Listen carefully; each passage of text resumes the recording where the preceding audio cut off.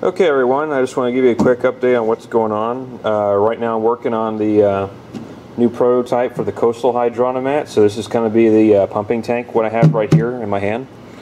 And I have two holes drilled here in the bottom, so you have an intake and you have an input here and you have an output. And this right here is for the air. And I haven't put this one in yet because I need to get another fitting for it. And right here's where the wire is going to come in through here. I have another fitting here at the top. This is the wrong size, so I'm going to go to Lowe's and get another one. And basically what's going to happen is I'm going to have a wire going through here, go up through a tube, you know, this one right here, like that, through this tank here. I'm going to cut this a little bit, but I just want to make sure I have enough room. And basically what will happen is it's going to run up the tube here and fall over, just like the normal Hydratomat. And so that's what we're going to have. That's the only real thing I have to work on now. So the pumping tank is pretty much done. Things have been sealed off. So that little spigot that you open up for a normal refrigerator bottle, that's been sealed off. This guy's been sealed off too, right here. I've filled this entire thing with what do you call it? Caulk. As you can see, even right here on the edges, you can see that whole tap and everything is filled up with caulk to make sure that nothing leaks. And right here is your operating tank, right here. So the bulkhead thing is going to go in here. I just need to put a fitting on this other bulkhead fitting here. So you put a fitting here on the top, and we can thread it through and twist it on, and it'll be all good. So that's what this is going to do right here. And we're going to submerge this can. This is brand new, by the way. This hasn't been used at all whatsoever. But we're going to submerge this trash can or whatever. It doesn't have any trash. It's never had any trash in it. I actually ordered this out of the box from Amazon.com, brand new. So it's not polluting anything. So anyway, I have this. This is going to be submerged halfway under the water at the beach or whatever. And what's going to happen is that the water is going to be right here, and as the waves go up and down, it's going to compress the airspace in here on the inside of this tank. And that compression expansion is going to force the air out through the tube, out through this bulkhead fitting here, which is going to go to a tube that will lead to this tank here, right here through the top. And as this thing pushes down, I'll take the wire in here, I'll push the water out through this outlet tube here into like a 5-gallon bucket or whatever. And when this thing is under partial vacuum, what it'll do is it'll pull the air and the water or whatever's in the input tube up into the tank. And we're going to have 2 check valves on here. So there's going to be a check valve on this one, and there's going to be a check valve on here. So it'll be a check valve facing inward at the intake. There'll be one facing outward for the output. So, and this right here is not going to have a check valve on because it's going to have to go both ways. So I just want to give you a quick update on what we're going to do. I ordered some furniture, some PVC furniture fittings too for this tank. So what we're going to do is we're going to put a sort of a framework on the inside of this thing.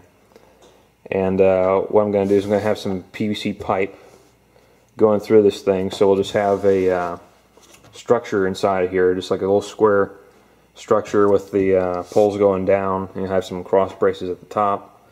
And what will happen is we'll have those pipes or whatever go probably like a foot or so below this rim here, and then you know, have another set of fittings that'll shoot out some cross braces and connect all the different beams at the bottom about a foot below this rim here, and that way they can lay flat on the sand while this guy is left to hover about a foot above the sand or whatever.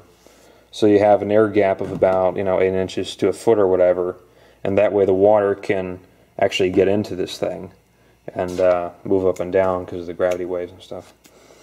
So that's what I'm going to do with that. And also the cross pieces, you know, putting cross pieces about a foot below here is very good because you can lash, you can take a rope, maybe not like this, but you can take a rope chain or bungee cord, something like that, and wrap it around these handles here, because this is a tough polypropylene container here. You can wrap this around, you know, put something around the handle here and connect it to the cross pieces at the bottom and anchor it down that way. And then you could take like an anchor or something like that, or anchor or two, and then probably run a chain, like right under here, go underneath the trash can, connect it to the other one here, and have like a mushroom anchor or something sitting at the bottom of this, hanging underneath the cross pieces and stuff. So the anchor helps to keep this thing from getting carried off with the surf in case a major wave or riptide or something like that comes through. You have that mushroom anchor to keep this thing. Focus was getting a little screwed up from the plane surface here. But you have the mushroom anchor to keep this thing anchored in place so it doesn't drift off or something like that. And then the entire unit's going to be integrated, so nothing will fall apart into different pieces and float down the shore or anything like that. That won't happen, because this thing's all going to be fixed into place. So I just want to give you guys a quick update on what in the world I'm doing. That's pretty much it for now. Just in the process of doing that. Also been doing some other things too. I don't think I just like got absent-minded and went off and did my own something entirely different. I've been busy with other things, but I also have this stuff in mind as well. Trying to figure out what I was doing with this. Oh, this is for the mini Hydrautomat. Never mind. But that was a backup right there.